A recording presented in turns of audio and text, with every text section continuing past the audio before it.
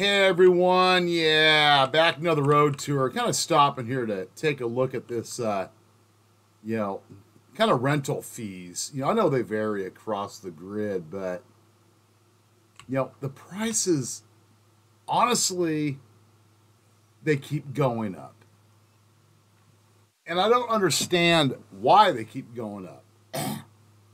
What inflation and freaking virtual platform here, or what? Right?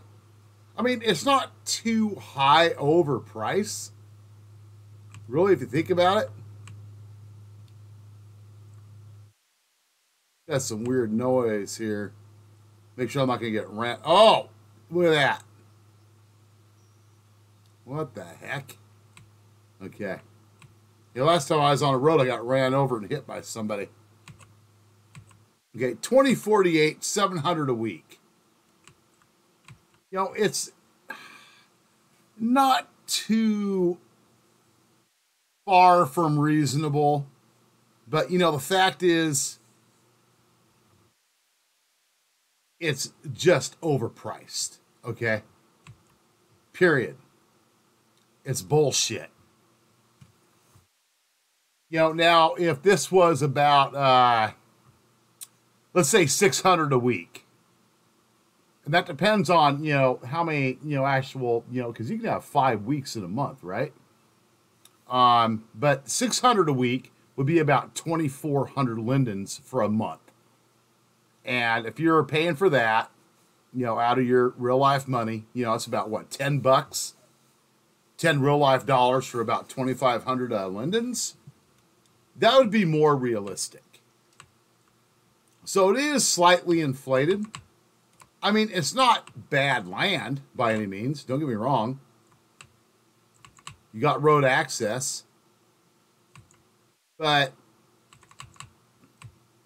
you've got people, all next to you, all sorts of shit going on, this and that. Here, let's see what we have over here. I don't know. Oh, land rental, land sales. Look at that.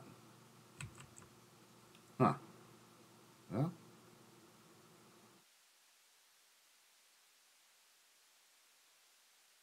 I think my rule of thumb is you take a 4096. If I want to rent a 4096 plot of property,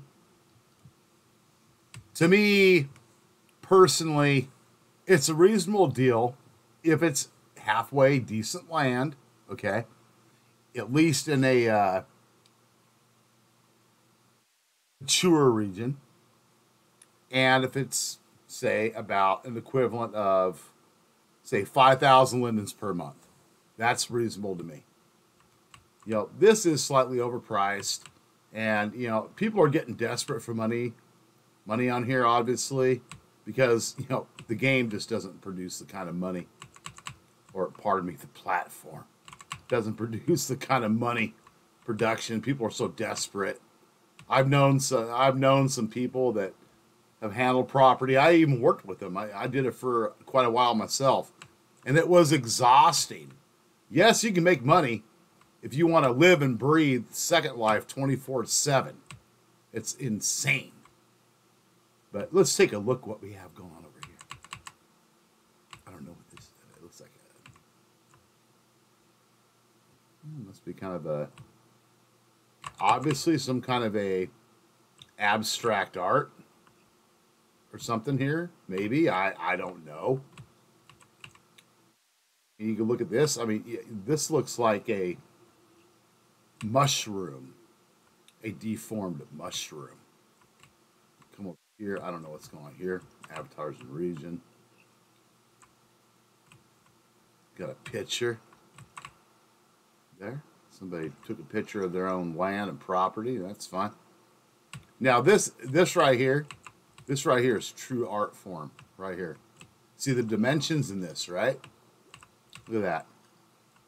The different color variations based on, how the light is hitting it, how your mood might be too. That makes all the difference. This right here looks like a giant clam. It is a giant clam. Oh my gosh. Imagination Basin. It's pretty cool, though. This right here. I see something feminine when I look at this. Just the shape and, stuff.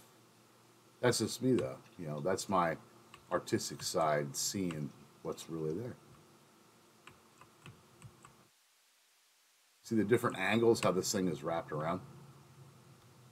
I have no idea what that's supposed to be, but like if I could get inside here, and I can't get inside there, I might be able to find the mystery of life in that, right? But no, hey, I have respect for all the content creators on here. People that are out there, you bust your butts, do different things, to show and to share a piece of yourself, your world, and your actual real life on this virtual platform. I think it's awesome. That's why I do these road tours. Matters to me. I don't know if it really matters to too many other people, but I do it because it matters to me. I enjoy doing it, bringing this stuff to you guys. Because not a lot of people actually get out here and just go check things out like I do. So other than that, hey, hope you guys are keeping safe out there, and I will see you on the next episode of the Road Tour. Peace.